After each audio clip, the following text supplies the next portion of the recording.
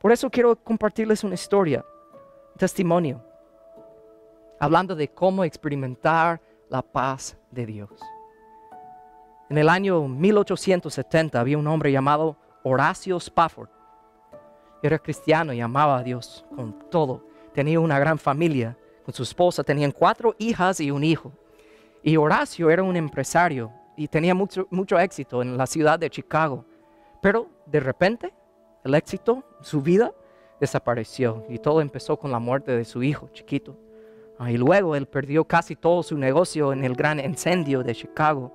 Y después de todo eso, queriendo como ir de vacaciones con la familia para relajarse un poco, querían ir a Europa. Y él compró boletos para el barco y el día que se iban a ir, estaban yendo para ir al barco y él tuvo que quedarse porque salió un contrato en su negocio y tuvo que quedar. Entonces su esposa se fue con sus 4 hijas. Unas semanas pasaron y después a Horatio le llegó esta carta de su esposa que decía: soy la única salva. El barco se hundió en el camino a Europa y sus 4 hijas murieron. Entonces Horatio se fue inmediatamente a comprar un pasaje para estar con su esposa en Europa. Y el capitán del barco le dijo, en el momento en el viaje, le dijo: mira, estamos por pasar en el lugar, en el mar, donde sus hijas perdieron sus vidas. Y Horatio salió para ver.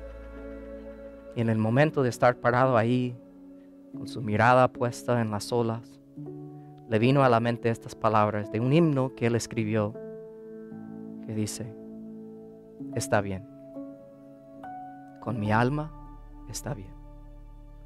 O sea, pero ¿cómo? O sea, ¿cómo fue posible para él encontrar paz en medio de esa dificultad, en medio de ese dolor? Es porque Horatio, por hasta experimentar la tragedia más difícil, tenía una paz no basada en las circunstancias. Y él sabía que su paz estaba basada en su relación con Dios, y también él sabía que este hogar no es nuestro hogar permanente y no es nada en comparación con la eternidad en el cielo.